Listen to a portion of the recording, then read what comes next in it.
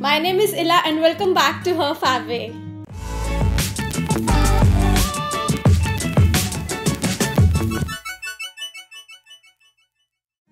हम सभी को अपने घर में, अपने रूम में सबसे ज़्यादा कंफर्ट मिलता है और हम उसी के अकॉर्डिंग अपनी सारी चीज़ें ऑर्गेनाइज करते हैं।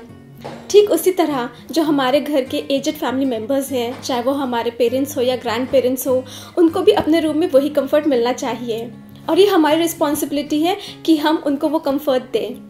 तो आज की वीडियो में हम ऐसे ही कुछ टिप्स के बारे में बात करने वाले हैं और इसके अलावा भी कुछ बहुत ज़रूरी टिप्स हैं जो मैं आपके साथ शेयर करना चाहती हूँ। So let's get started. ये मेरे ग्रैंडफादर का रूम है। इसमें अटैच बाथरूम है।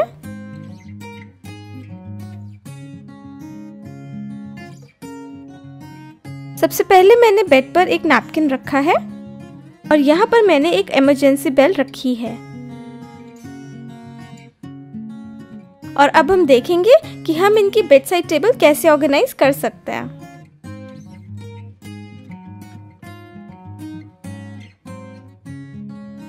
आप ध्यान रखिए कि बेड साइड टेबल के एजेस एकदम स्मूथ हो, वो इस तरह से शार्प नहीं होने चाहिए।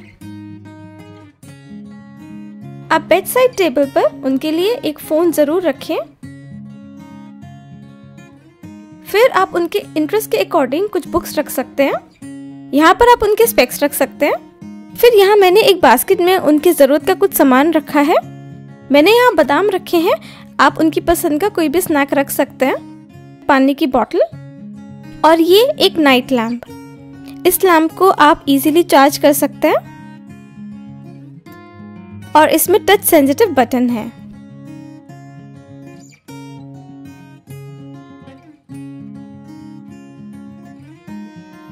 इस बास्केट में मैंने ये पेन रिलीफ ऑयल रखा है,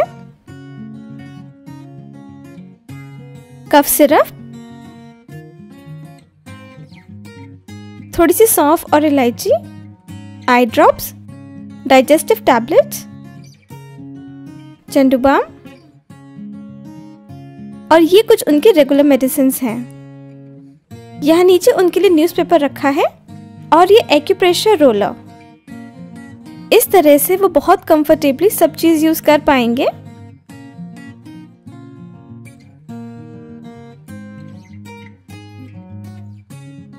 और वो इजीली आपको बुला भी सकते हैं।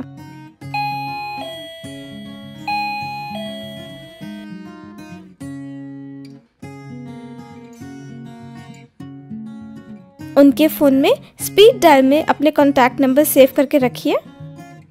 उनके रूम में एक नाइट लैम्प जरूर होना चाहिए। उनके रूम में जनरली हीटर्स या कूलर्स या टेबल फैन हो सकते हैं, पर ध्यान रहे कि किसी का भी वायर ऐसे लूज नहीं होना चाहिए। आपने हमारी साइड टेबल ऑर्गेनाइजिंग वीडियो में ये केबल ऑर्गेनाइजर जरूर देखे होंगे। आप यहाँ भी इनको यूज कीजिए और कोई भी वायर लूज ना रहने दें। आप ध्यान रखिए कि बेड से बाथरूम तक रास्ता एकदम साफ होना चाहिए ताकि बीच में कोई भी चीज ना अटके। उनके बाथरूम में अगर नॉब वाले टैप ना होकर लिवर वाले टैप हो तो उनके लिए ज्यादा कंफर्टेबल होगा। इसके अलावा आप ध्यान रखिए कि उनके पास एंटी स्लिप स्लीपर्स और वॉकिंग स्टिक हो। उनके लिए स्पेक्स का हमेशा एक एक्स्ट्रा पेयर रखिए ताकि अगर एक टूट भी जाए तो ठीक होने तक वो दूसरा यूज कर सके। उनकी इमरजेंसी मेडिसिन्स और कॉन्टैक्ट नंबर्स हमेशा हैंडी रखिए। आप बाथरूम में उनके कन्वीनियंटली नहाने के लिए एक ऊंचा पटरा भी रख सकते हैं। आप अगर सर्च करेंगे तो आपको एल्डरली प्रोडक्ट्स के लिए बहुत अच्छी वेबसाइट्स मिलेंगी, जैसे कि एल्डर ईस्ट पर आपको मिलेगा रिस्ट बैंड की फॉर्म में एक अलार्म। यहाँ आपको बाथरूम और बेडरूम के लिए पैनिक अलार्म भी मिलेगा। Amazon पे भी काफ़ी अच्छे प्रोडक्ट्स हैं। ये फर्नीचर के शार्प एजेस से बचने के लिए रबर गार्ड्स हैं। बाथरूम के लिए ग्रैब बार। ये पिल केस ऑर्गेनाइजर है पिल रिमाइंडर अलार्म के साथ, वेरी यूजफुल। और ये मैग्नीफाइंग ग्लास विद लाइट। इन सभी प्रोडक्ट्स के लिंक आपको डिस्क्रिप्शन में मिलेंगे। सो गाइज, ये थे कुछ टिप्स। आप मुझे प्लीज़ कमेंट्स में बताइए कि आपको ये वीडियो कैसी लगी, because this video was really special to me. अगर आपके पास भी कुछ टिप्स हैं तो आप प्लीज़ हमको कमेंट सेक्शन में बताइए सो दैट बाकी व्यूअर्स भी वो देख सकें। अगर आपको वीडियो अच्छी लगी तो ज़रूर इसको लाइक करिए, और अगर आपको लगता है कि आपके फ्रेंड्स के या आपके और फैमिली मेम्बर्स के ये काम आ सकती है तो उनके साथ भी ज़रूर शेयर करिए। बाकी अपडेट्स के लिए आप हमको इंस्टाग्राम और फेसबुक पर भी फॉलो कर सकते हैं। Stay tune and C you soon at her fab way. Bye.